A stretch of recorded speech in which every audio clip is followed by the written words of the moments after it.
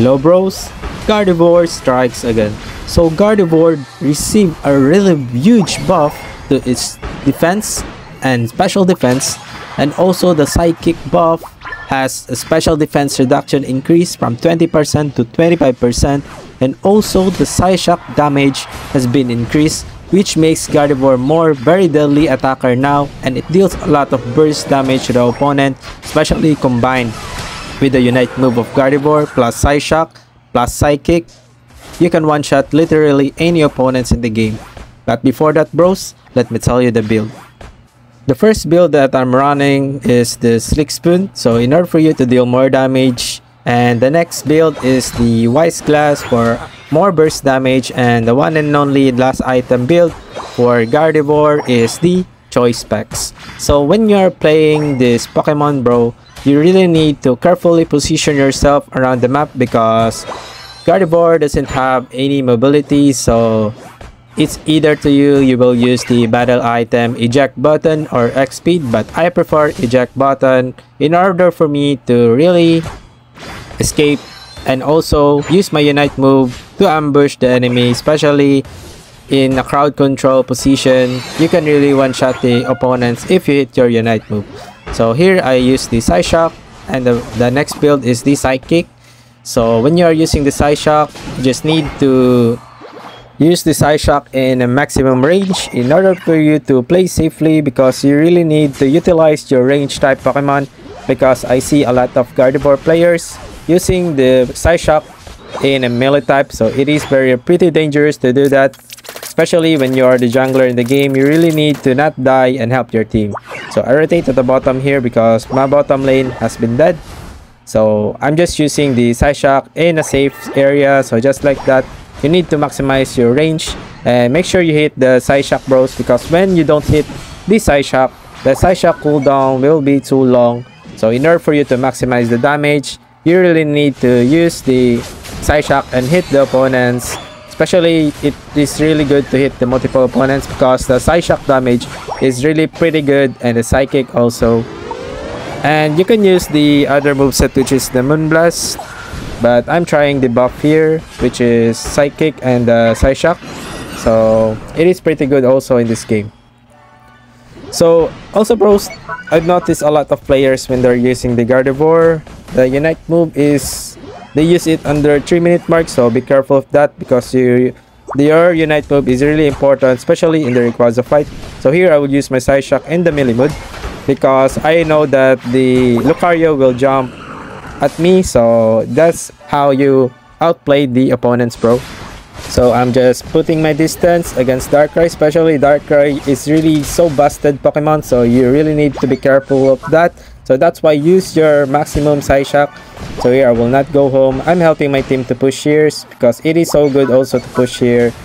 And I will use my Unite move here so that we can kill all these opponents. But Darkrai uses his Unite move, but it is okay because we can just go back and reposition again. So here I'm going to the top lane again to get the objective. So as you've seen, I'm just maintaining the distance.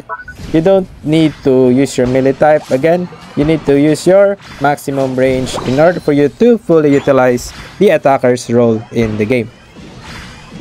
So I'm just patiently waiting, and I have the opportunity now, so I will use my Psyshock again, hitting the Azumarill there. So that's like that. So the Lucario will jump here, but also bros, use your team, especially when your team has a CC just like Pikachu, like this Slowbros Unite move. You can just wait for you to use the Psyshock if they truly lock down the opponent, in order for you to not having a hard time hitting the Psyshock. So you need to use your teammate also. So that's why you need to be patient to throw all the spells, not just throwing the spells like you doesn't think. So you need to think carefully also. So here I'm just waiting here, and I'm just playing defensively here, though you don't need to rush. So I know they're flipping the Regieleki here, but I cannot do anything else here. But I will use my Psyshock and try, but sadly I did not hit the Regieleki there. I don't know why, but as I saw, it could reach the Regieleki there, but it is what it is. So I'm just playing defensively here, but I cannot do anything else here, so I just let them push. But I could kill them, so just like that, I use my Psy Shock and Psychic in a very far distance. And we will push here because 2 are dead. So it is the right time to push. So I'm waiting for the Pikachu to use the Volt Tackle. So that's why you need to use your teammate. Do not forget your teammates, bro. Because teammates is also important for you to win the game. Even your teammates is not that good or it's good, you need to use them in order for you to fully utilize all the abilities and in order for you to win, because you're a team. So you need to remember that, trust your team also. So here, as you've seen, I should be dead here, but thanks to Comfy, I get the healing. So I will use my Psy Shock here in the melee mode because I know that the Lokari will jump at me. So you can just do that in order for you to outplay all melee Pokemons, because the melee Pokemons cannot hit if it doesn't, I mean, it's not close to you. So that's why you can use their Psy Shock in the melee range in order for you to kill the melee type Pokemons and bait them. So here I'm just going back here again, playing as safely as possible so no one's locking me. So I'm just playing distance using the Psychic, Psy Shock, just like that. Gardevoir's game is pretty basic, but overall it is truly hard, especially when there's a lot of speedster and they really truly know how to prioritize Gardevoir. So you need to be careful of that, especially there's a Darkrai in this team. So with just one Unite move, 100% sure Darkrai can kill me.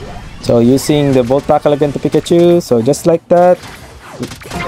Pikachu is really very good Volt Tackler here, so just like that, I'm using the Pikachu here. So it is so lucky to have Pikachu in the game, so that I could not having a hard time using the Psy Shock. So here, I don't know why, I'm just baiting them to flip, but I don't know why my team's flipping here. So I will use my Unite move for secure, Psychic plus Psy Shock, in order for me to truly burst down the Rayquaza here. So that's why, bro, the Unite move, the Psychic, the Psy Shock is really one of the best moveset of Gardevoir, especially in the Rayquaza fight. It is truly one of the amazing things that you could do, combined with your Unite move, your Psychic, your Psy Shock. It is a very deadly damage, and I get the quadra kill here, so it is pretty good, and it's so satisfying to use. So try the Gardevoir, bros, because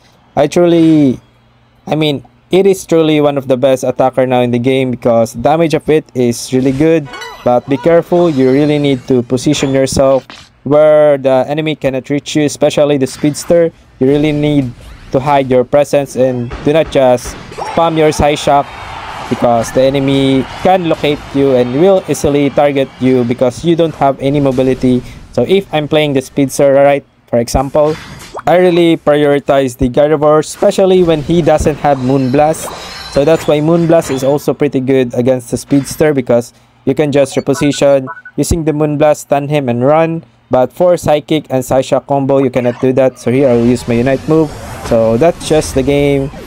So that's how you win when playing Gardevoir, bros. So thank you, bros. I hope we reach 20 likes again, and like and subscribe for more type of this content. So bros, I also have Discord channel, and I will go live tomorrow maybe, but hoping you watch my video, bro, and like it.